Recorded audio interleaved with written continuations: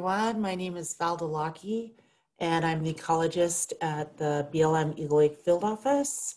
We put a project together with USGS, and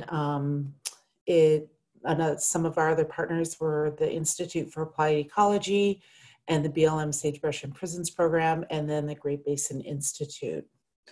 I'll start this presentation with a little bit of background, and then I'll get into the project and how it got started and what it is and where we see it going. So to begin with, 2012 was a very big fire year in the West, and Eagle Lake experienced a 315,000 acre wildfire. These photos are directly off of our field office. Okay, got it? Yes. Okay, so these photos are all off of our field office. The sage-grouse on the left was taken immediately, like the year after the fire. And then on the right, it is some planting that we've been doing. And so in 2012, we had the brush fire hit. It was a big fire year across the West. After fire season ended, there was a very big shortage of sagebrush seed. And any other seed was just really scarce that year. Anyway, on the map, on the right here, the blue line is the Eagle Lake Field Office. The black polygon is the brush fire perimeter. And then that pink in the middle is designated priority sage-grouse habitat. And as you can see, for the actively managed area of the field office, most of our priority sage-grouse habitat burned in that fire. We were able to do some seeding attempts. We were able to drill seed 5,000 acres, and we attempted to aerial seed 17,000 acres.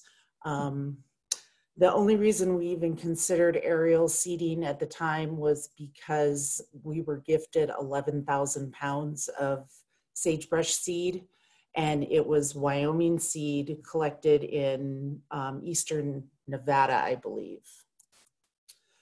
As a result, we had some very low success rates. There were some other factors that could have played into that, such as drought and seed storage issues that may have occurred.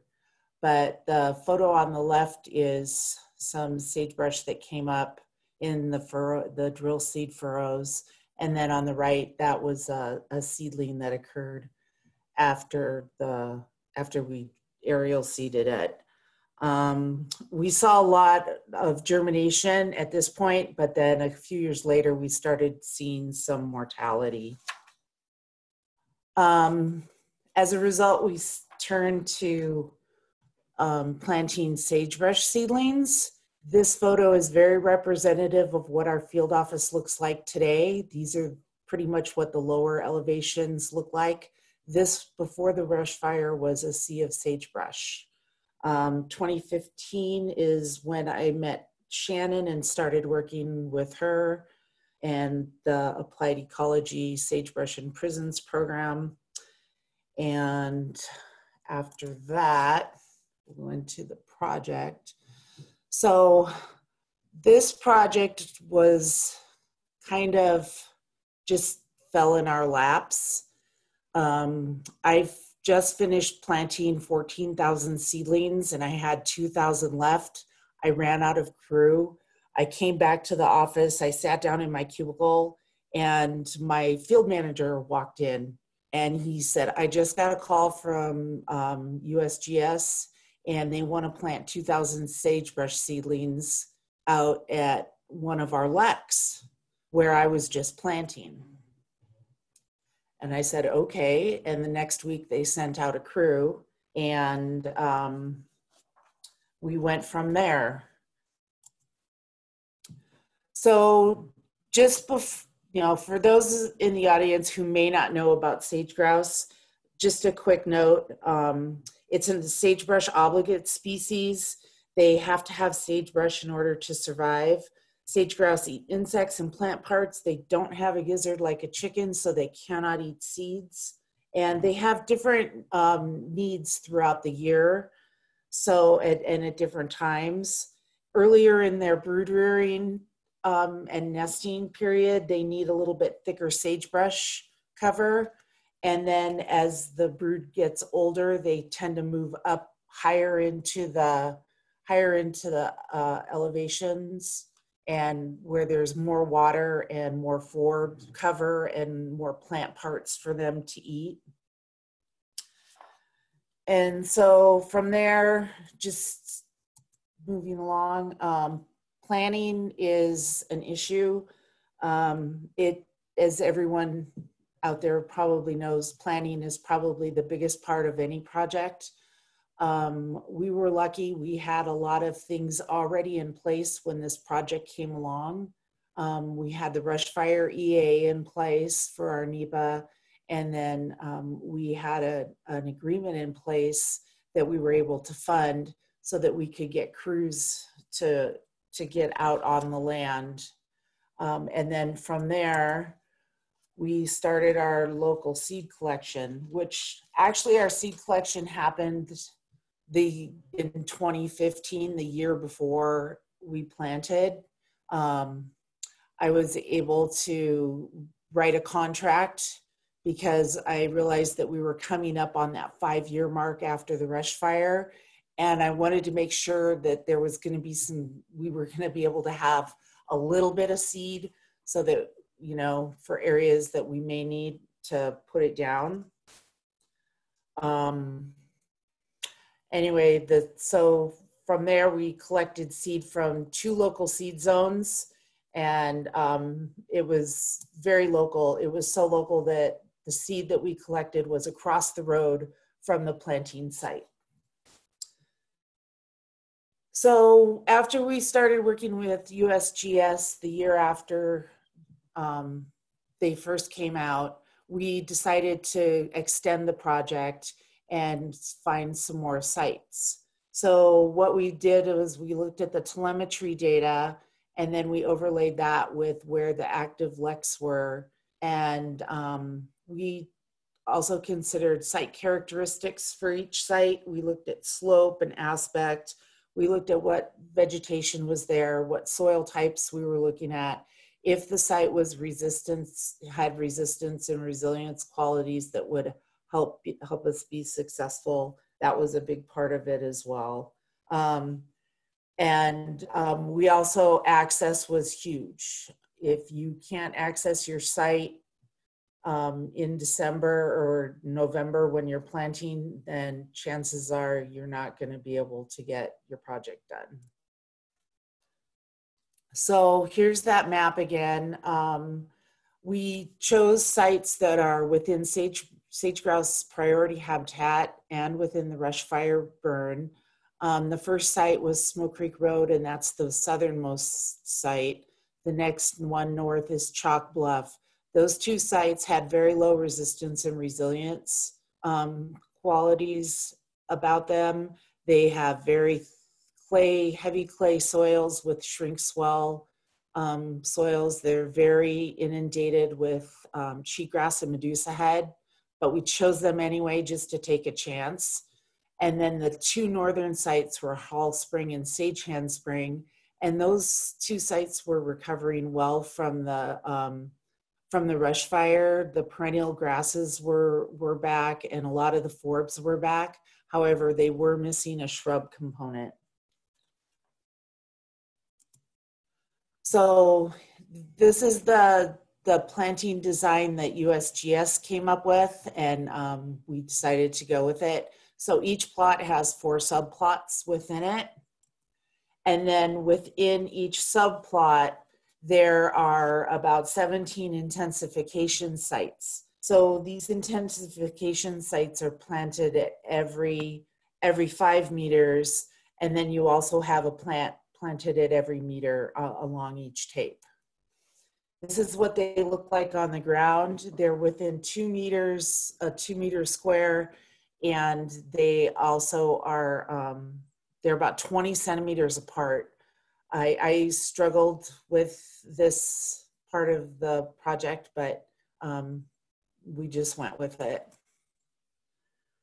This is our crew, one of the crews actually. This is out at Sage Hen Spring. And as you can see, the perennial grasses are flourishing and doing pretty well. And there are some forbs in there, not as many as we would like, but there are some in there. These crews, the planting crews consisted of GBI crews, BLM staff, and USGS staff. Oop, why did that go that way? There we go. Okay, so now we're into the monitoring part of it, part of the presentation. We used LPI, belt transects, and photo points. This is out at Smoke Creek Road. And as you can see, there's a lot of annual grasses out there, but looking out into there, you can see some of the sagebrush that's struggling to come through. And this is the Chalk Bluff site. This is the site that we thought was going to be the worst site, and it's turning into having some of the best survival rates. On average, across the board on all 4 sites within Eagle Lake, we probably have survival rate of over 35%. USGS is going to publish this paper, so I do have access to the numbers and I've looked at them. It's pretty good, but I'm just going to let USGS go ahead and publish. So moving forward, we like to follow the science on Eagle Lake. We've got a lot of other projects going on in there, but we do like to follow the science. For this project, we like to keep collection and planting sites within seed transfer zones and within soil types.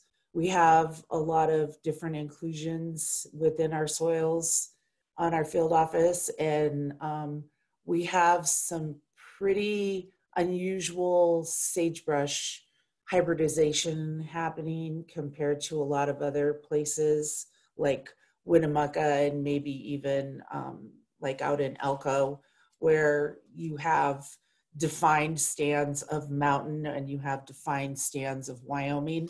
We kind of don't have that in this field office.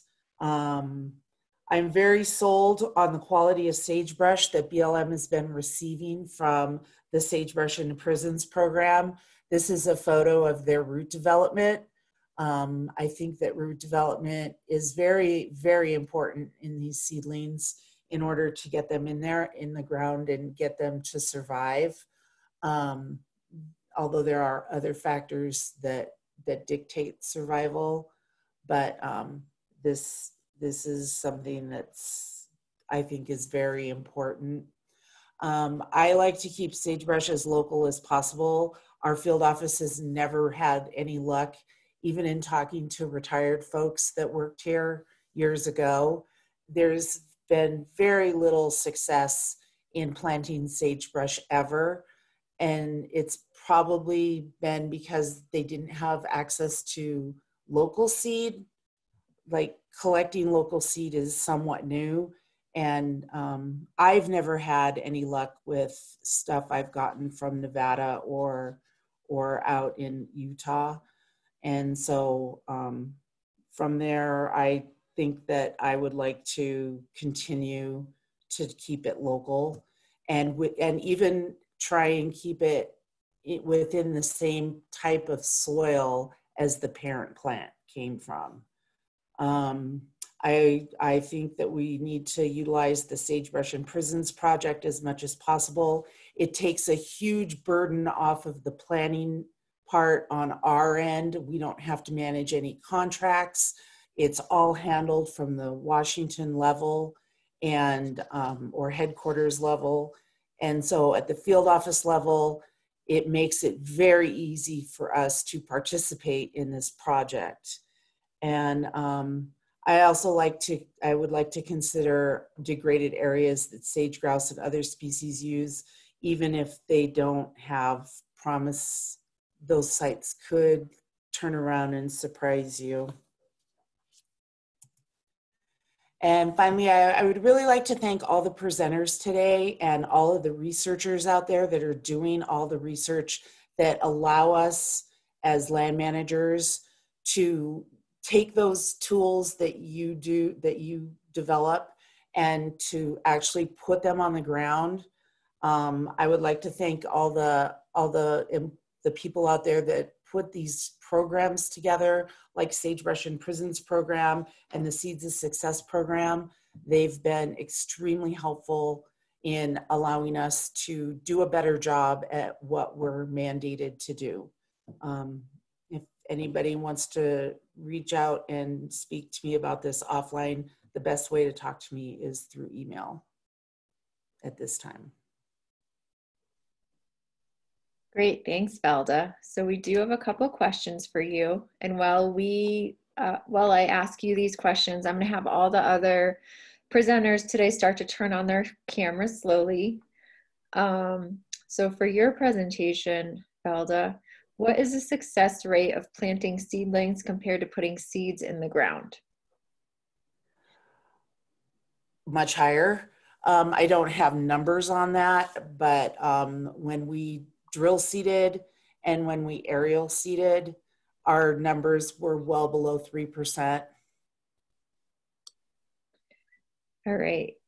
Has there been parallel monitoring of sage grouse in the areas you're planting to see if and when sage grouse return to these areas? Not yet, but USGS does have some crews out that are doing telemetry collection. I haven't seen the recent stuff, but they are out and about. On our field office, they're up in Applegate, and I believe that they're in Nevada in some spots.